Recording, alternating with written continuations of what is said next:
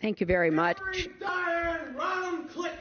That's my name. That's right. War criminal. The people of Libya, the people of Iraq, the people of Syria, the people of Yemen, the people of Palestine, as well as the people of America will never forgive. Violating the university code of Rotterdam. I'm asking you to leave. The delegates will now escort you out of the building.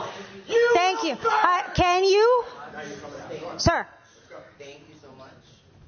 Thank you so much. Free! Sorry. Free Palestine! That's right. Yeah, okay, sorry. Free Palestine!